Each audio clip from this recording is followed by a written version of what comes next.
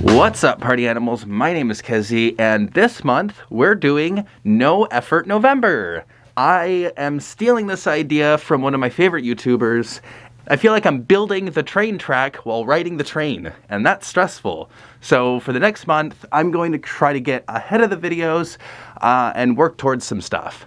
So with that out of the way, I wanted to talk about furmeets, because this last week I did a little Halloween thing.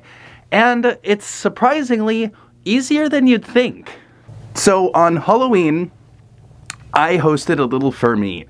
And it wasn't really I hosted, and it wasn't really planned. Everything kind of came together the night before. So I set up a furmeet on Halloween night, and it was basically the same day. I hit up a friend who I had just met, and they're like, hey, I'm not doing anything Halloween.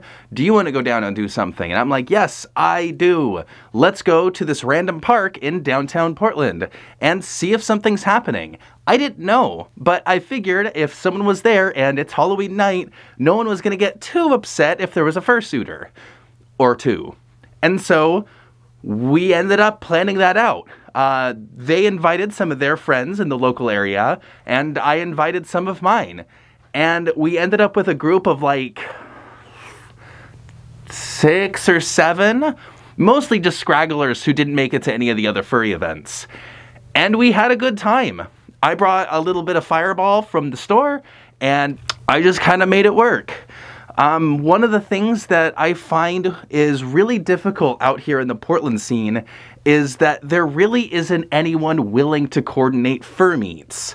And I think that's a huge important part of the furry community, is being able to have local events where you can be yourself, be a furry, be a fursuiter, talk about furries, or just meet other furries in general.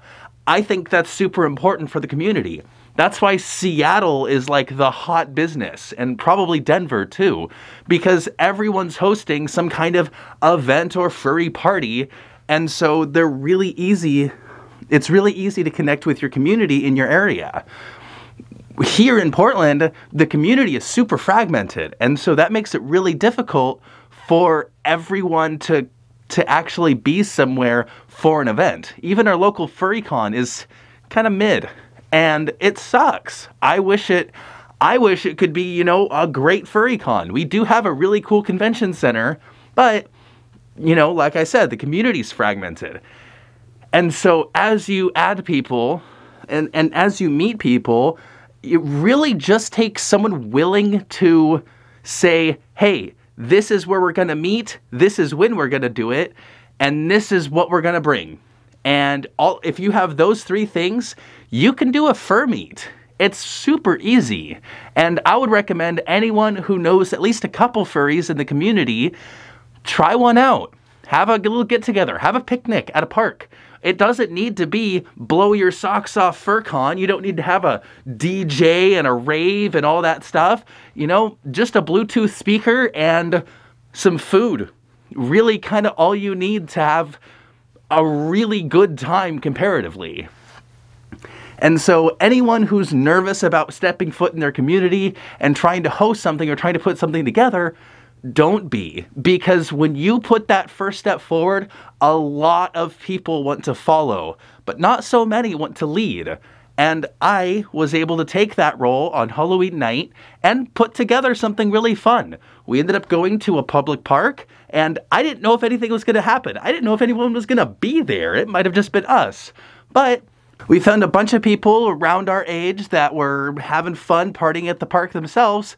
We walk up, and they're like, oh my God, it's a furry, they're furries! And they were having such a fun time looking at us in costume. I had my poi I was spinning, and it was just good vibes all around for a Halloween night.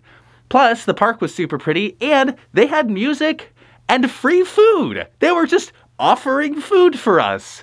So, super good vibes, super good time, and really the point of this video is, don't be afraid to put your first step forward, because you might be the one that leads everybody to doing it themselves too.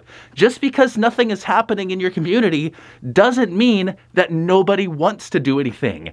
Just not a lot of people want to be the one to do it.